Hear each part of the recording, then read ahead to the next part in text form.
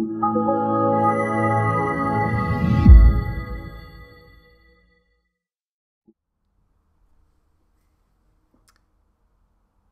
we're going to teach you how to add your Google Analytics code to your website into your template. So from the extensions menu we go to templates, then we go to the template in question. That's the default for your website, so this one is this one for this instance. In the options tab we go to the bottom of the page and there's a blank area here which says that we can insert our Google tracking code here.